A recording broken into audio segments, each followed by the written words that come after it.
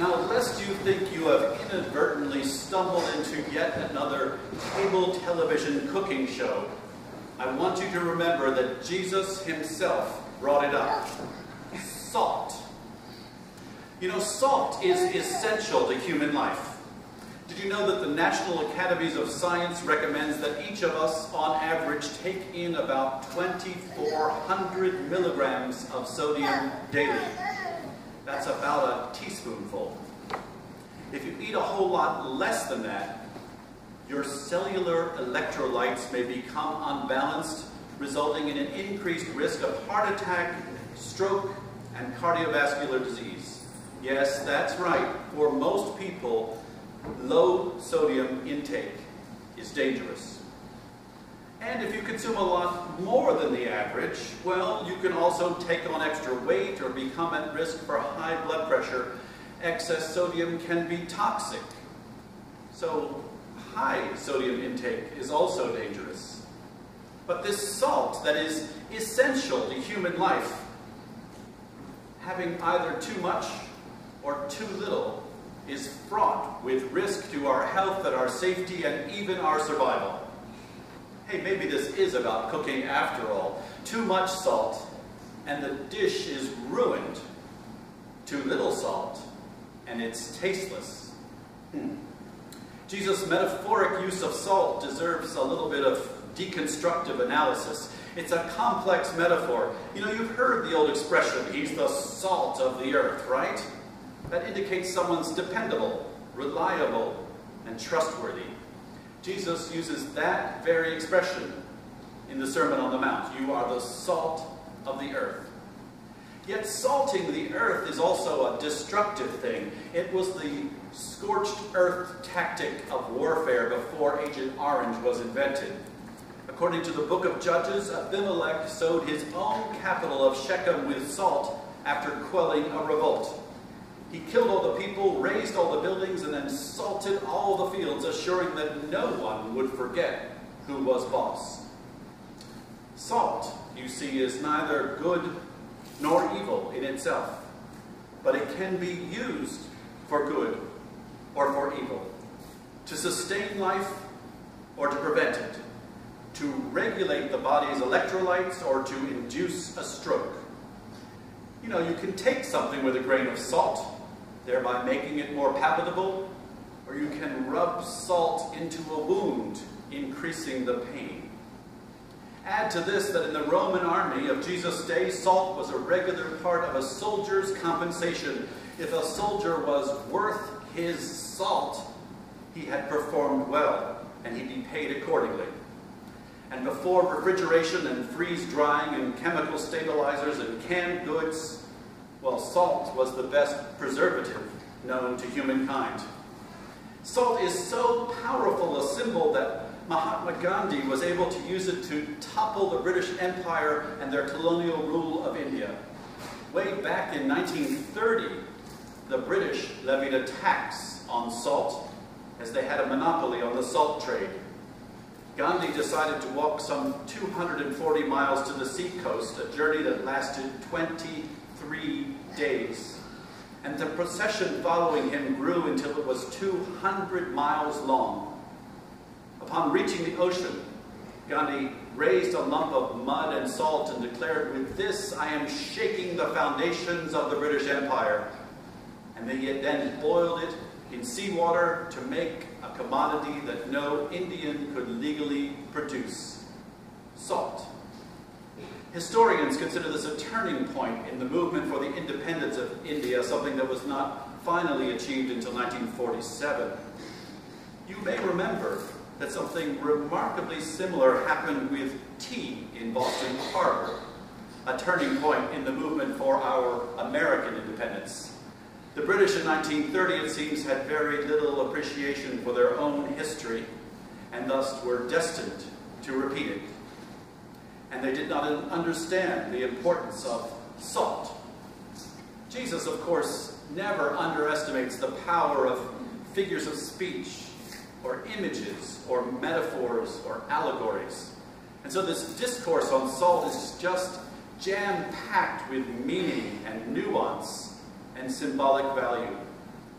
And although many paths present themselves, there's just one particular direction for us to go with this sodium-soaked sermon.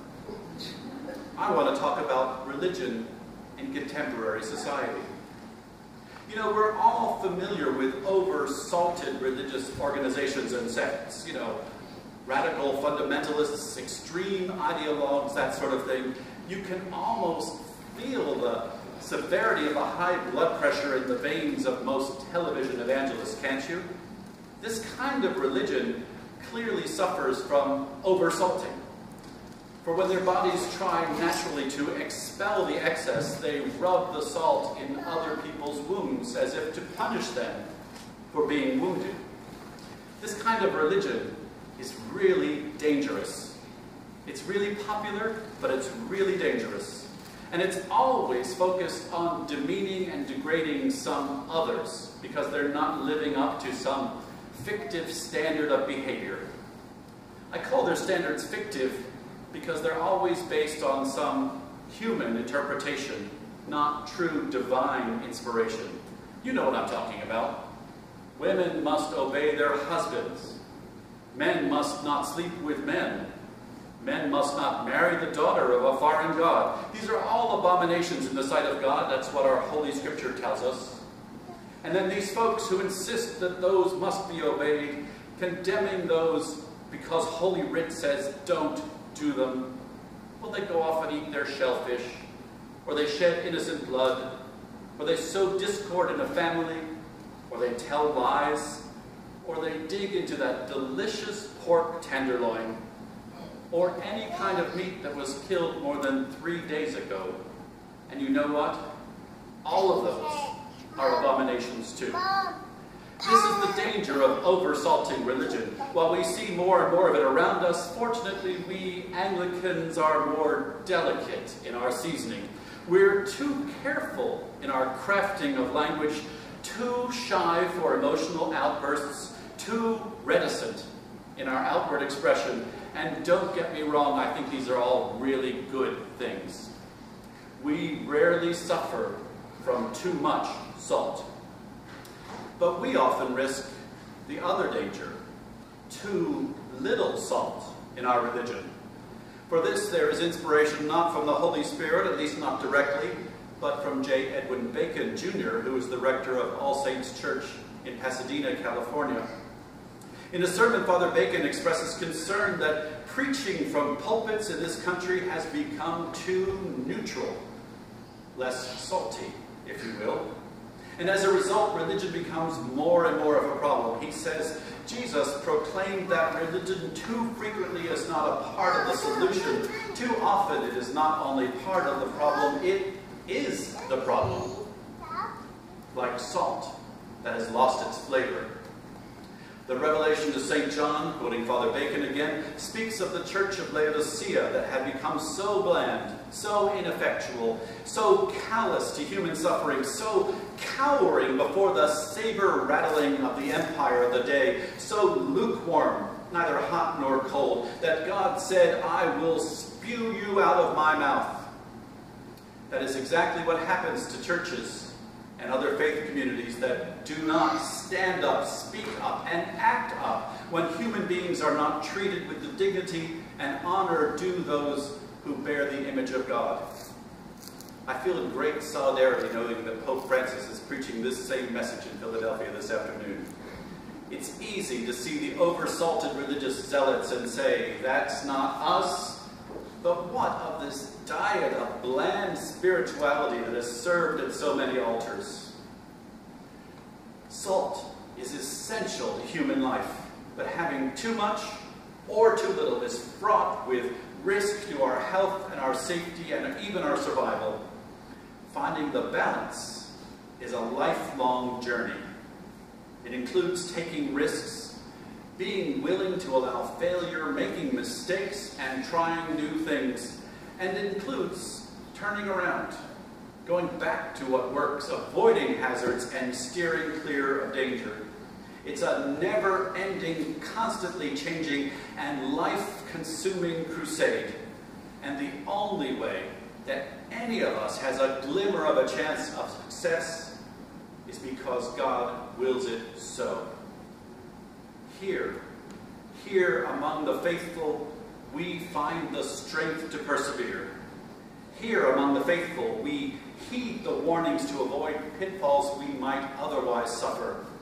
And here among the faithful, we find the motivation to do justice, love mercy, and walk humbly with our God. So here we are, my friends, a place where we will never put too much salt on our liturgy, a place where you need not check your conscience at the door, a place where our worship can serve to transform the people of God, empowering us to daring action on a part of the oppressed,